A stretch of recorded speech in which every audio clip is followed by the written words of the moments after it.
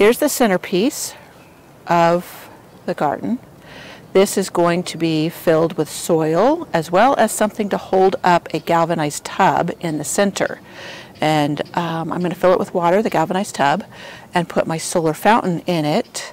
So the water feature will stand above this fire ring filled with soil. And I'm going to plant around the galvanized tub inside of this ring. I'm not sure what yet. I was thinking of strawberries.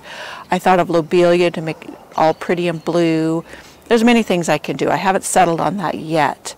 But from this center circle of the back garden, we measured, even though this is not a symmetrical back area, it is about 26 by 20 and kind of goes at odd angles, but we kind of located what is the center with measurements.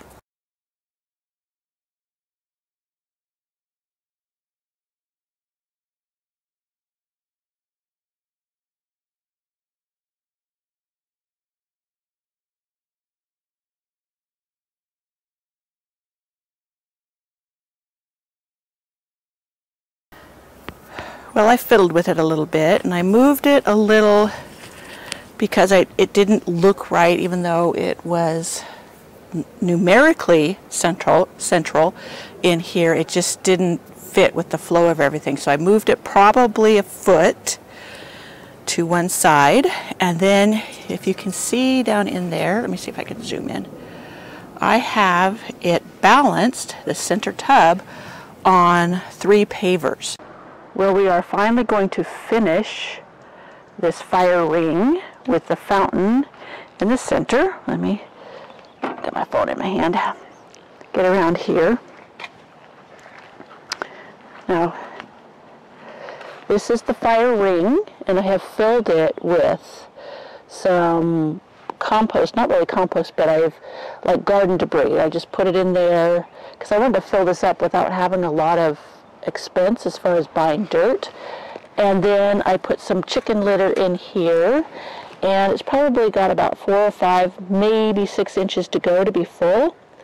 And I'm pulling out little seedlings that have come up in it since I started putting soil in it. I'm going to pull the camera closer so you can see how I'm going to set up the tub of water with the solar fountains in it. These are just a couple of potted Dutch irises that I need to set aside. And I will bring the camera in closer. Now I have the 3 pavers, and I stood them on end. And then I just kind of filled in the soil around them to, well, this isn't soil, but the chicken manure. And to kind of wedge them upwards so they'll stay upright as I filled in more. You can also use, my husband recommended, cinder block, which might be a little easier to get put in here since you don't have to worry about them falling over as easy as these. But these I had on hand, so I was trying to just go with what I had. Now I used the garden debris and chicken litter for my chicken pen because I didn't want to have to buy or use up a ton of compost to fill this up. This is a pretty good size. And this will compost down, so the plants that I put in it will sink. But I'm going to fill it up now with some potting soil because I'm out of my other compost that I could fill it with. But I bought some potting soil. I'm going to fill it up and then put my tub on top. Now I'm just going to fill in around the edges because the center is full of the compost. And this is just regular potting soil.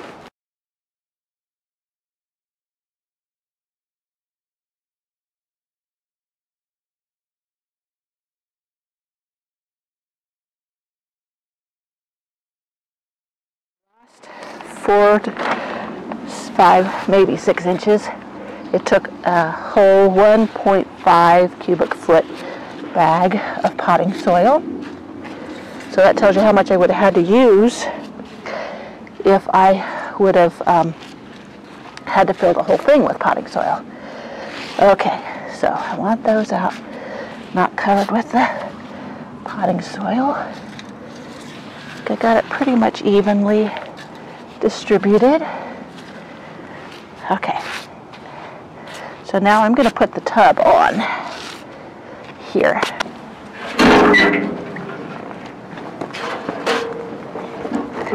I'm going to try and get the tub in the center. Well, it looks close enough to the center anyways. Let me look around the other side. I'm just eyeballing it. I'm not going to measure. So that looks pretty good all the way around. And I don't care that this block here is showing.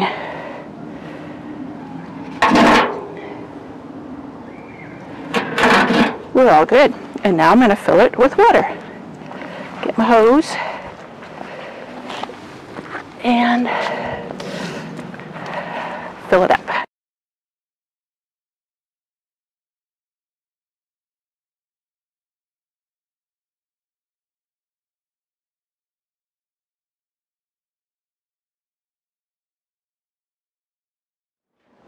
Okay, it is almost full. I'm going to go turn it off. By the time I get over there, this will be close to full.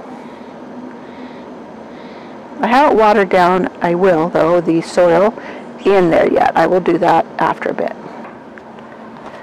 Okay, now I'm getting my solar fountains. I have two because I had two going and I don't have anywhere else to put one. I have a link to these in my blog post. I tried two different ones. They work about the same. The one that I have had a battery, or had. I don't have that one this year. Let's see, I need to burp them. So this is how you burp them. You dump them under the water and you let the air come out. You see the bubbles, hopefully. And my phone's going off. So let's see if they start up. There you go. And that is how you burp them if they're not working. A lot of times they, once they're taken out of the water, they'll stop. And then when you put them back in the water, you just dump them down like that underneath the water until the bubbles stop. Then they will start working again. Now the sun isn't fully up, so it's kind of working to get it going. But when the sun is fully on them, then they will work continuously.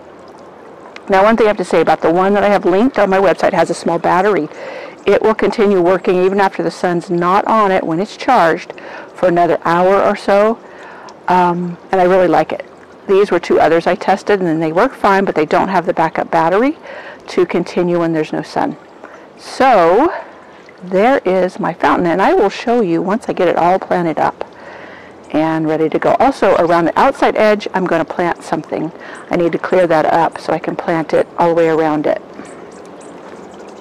But for now, that is how I filled up my fire ring and put my tub fountain on top.